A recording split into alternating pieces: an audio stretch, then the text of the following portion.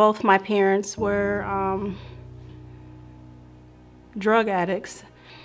Shortly after I graduated from high school, I found out that I was pregnant and gave birth to a 9-pound, 14-ounce son that I am very proud of. It was basically my goal to be a mentor, not only a mom to my son.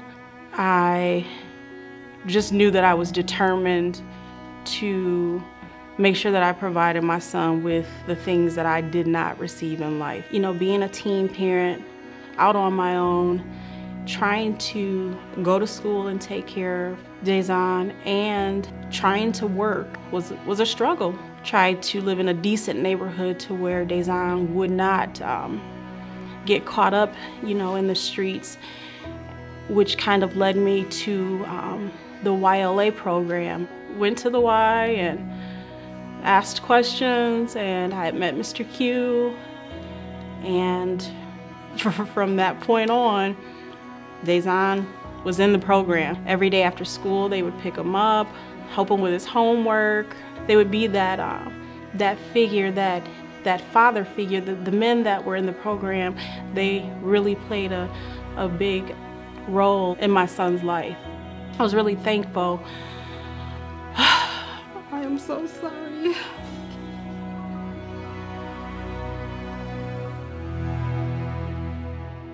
So joining the YLA was like a brotherhood, or had additional young people that I could relate to, conversate with, and it's just a sense of community almost.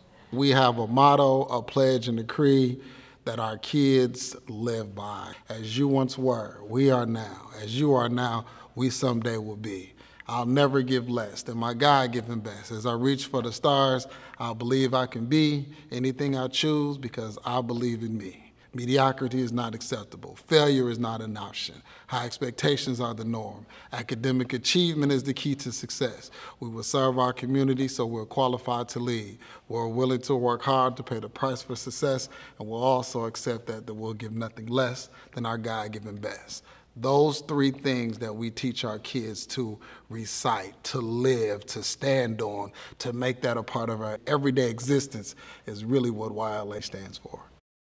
Racine and I met probably 10 plus years ago for the first time. I was on the United Way board at the time. Had just moved to town and asked if I could like to get to know some of the partner providers. Went over to Wadowitz School and saw the process in action with then Racine as a coach mentoring these young grade schoolers, and it was quite impressive. The young man had things quite in control, I can say.